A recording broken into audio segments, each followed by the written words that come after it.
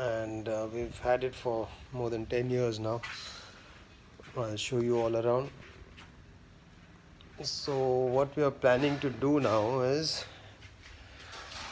see, this is an old generator and keeps, when we use it, it keeps conking off.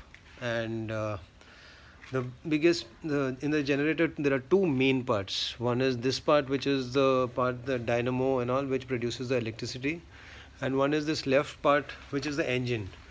And so this is like a regular internal combustion engine, where you put the fuel here and it goes into the engine, and it rotates the pistons and all that, rotate the crank, which goes in, turns the dynamo, which produces electricity. So now the problem is that in a generator it uses a lot of fuel, because it doesn't have gears or anything, so it needs a lot of power to start, and with the same amount of power it just keeps rotating even after it's started and all. So it uses up a lot of fuel. So what we were thinking is, what we are going to do now, in the next, maybe it'll take a month to make this one.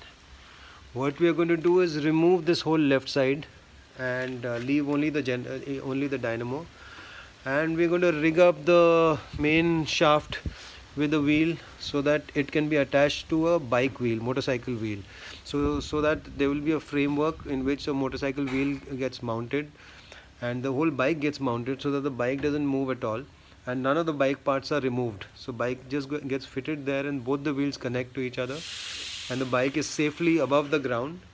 And then we start the bike on first gear, and it starts rotating, and then we take it to second gear, third gear, fourth gear, fifth gear.